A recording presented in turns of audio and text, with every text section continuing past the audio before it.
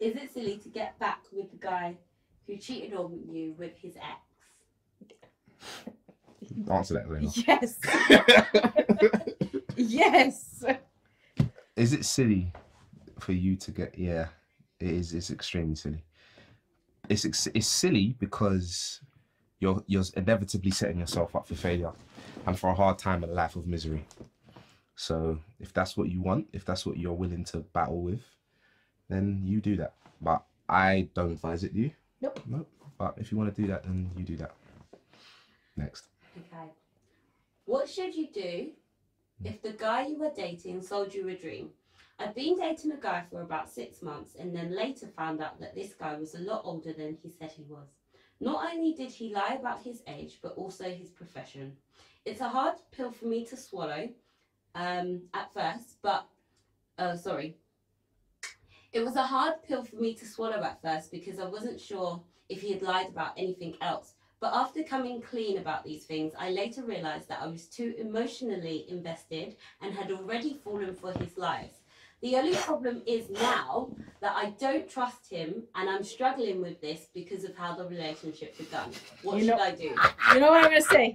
Say it with me, Jay. 1, 2, 3. Leave him. Because what's the point of being in a relationship with someone that you don't trust? But Zeina, it's not as... Bye, case closed. Zeina, okay. Now, this is where we have to actually open up the floor to conversation, right? Think about what she said. So he's come out. He said, look, I haven't been completely honest with you. This is the situation. Yeah. Now, I understand the whole thing about about the general consensus being, well, if he's lied about that, what else is he hiding? Yeah.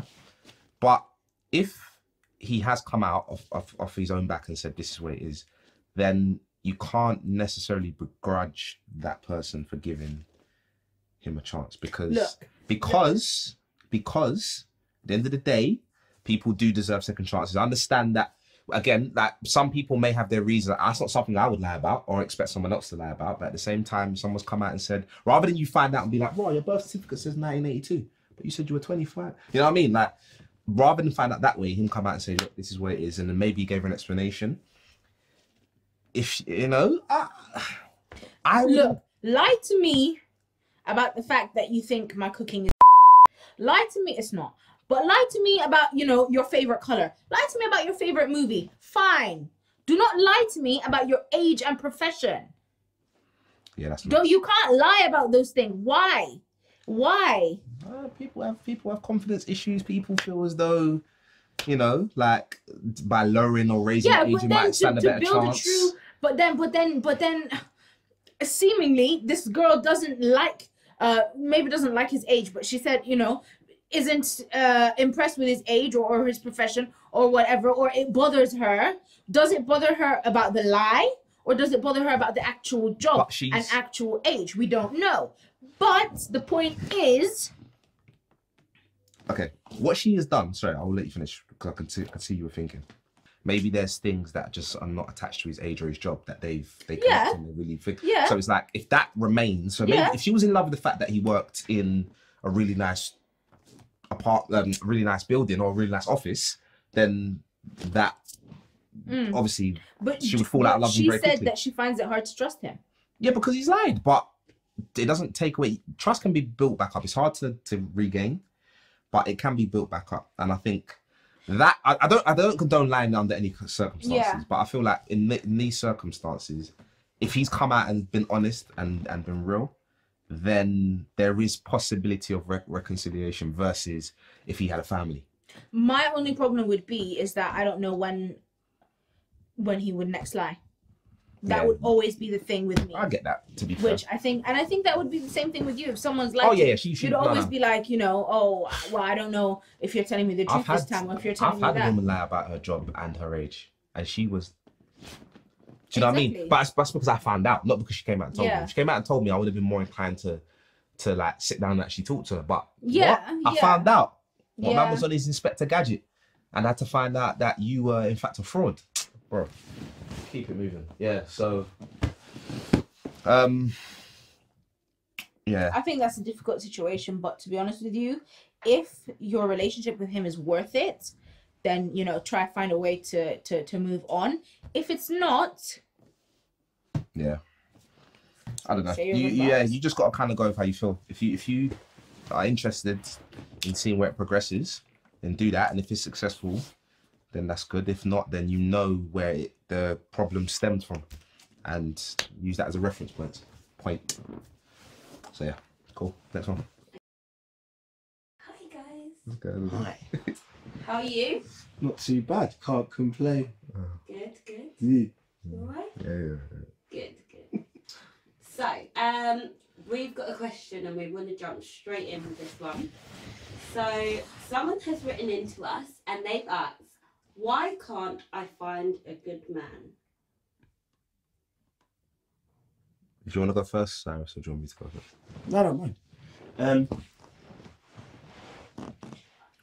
It's hard, I'm not going to lie. You know, being a man myself, I know decent men are very hard to come by nowadays. You know what I mean? I think it's a lot harder for a woman to find a decent man more than the other way around, to be fair. I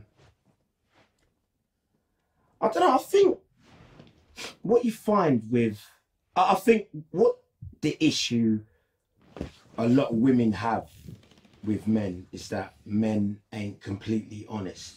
Jeez. You know what I mean? I think that's the, and I'm just going by conversations I've had with women in the past. You know what I mean? And that seems to be a big thing with them. A lot of men sell them dreams and all that. Why do you think men sell women dreams? Be honest.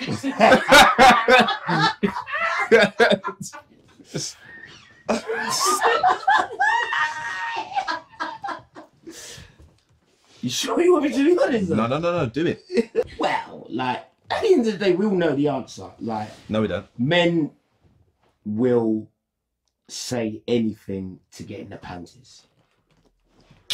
It's that simple. It's that simple. You know what I mean? What kind of dreams have you sold women in the past? No, I don't. No, I'll be honest, right? Back then, back in the day, I was, I think I was quite honest. I told them, like, I'm just a stopgap, right? I'm just a stopgap until you find whatever you're looking for. Mm. And then it's down to them if they want to get involved or not get involved. You know what I mean? At least I was honest. And that's what women want. They just want honesty more than anything, as far as I'm concerned. Yeah. Z. Yeah. Did you find that line had a lot of women stop in their trap? Yeah. I was quite fortunate. I had a nice run. I'll say that. I had a decent run. I think, yeah, I'm trying to be careful with this one because I don't want to piss anyone off, yeah. But I think there are a lot of good men out there, yeah. There has to be. I personally know. I don't know why you're not laughing. Yeah, no, like I know personally a lot of good, decent men who don't cheat, who are honest, who raise their children properly, but they're in relationships, they're gone. But I don't subscribe to this, as we know, like from the Men Are Trash video that Zeina and I did. I don't subscribe to this whole there are no good men. There are. So with a lot of people, you find it's like they're not having trouble finding a good man. They're having trouble finding the man they desire, which is different. Because a good man might not necessarily have the financial stability that you're looking for. I understand the saying, there's no romance without finance, but, you know, or a man might not be as tall as you want. You know what I mean? Women, I have heard say, if you're under 6 foot, don't speak to me. And then the same women who say there's no good men. No, he's just under 6 foot. Do you know what I mean? Or do you know how many women who say, oh no, I don't like his teeth. There's no good men. Oh, I don't like, okay, so there's no good men that fit your specification. So again, you gotta that statement comes with conditions, because there are good men. There 100% are. That goes without saying. I don't know what you're looking at, Dwayne. You're trying to find someone who's got everything, yeah, everything that you want, and it's true. Like you should want like the world. You should want everything, but understand what comes with that. Yeah, I'm not saying that you must lower your standards, or anything like that, or settle. I'm not saying that, but you have to figure out what is the most important thing to you. Do you know what I mean? Like, it's not just there are no good. Why can't I find a good man? You can't find the man that you desire and is good as well.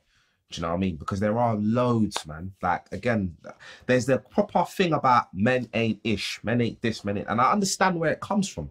Like, I'm not gonna play ignorant and go on like I don't understand why women feel the way they do, especially in today's climate about men. But I'm not hearing this. There's no good men, or there's a shortage of good men, because that's not true.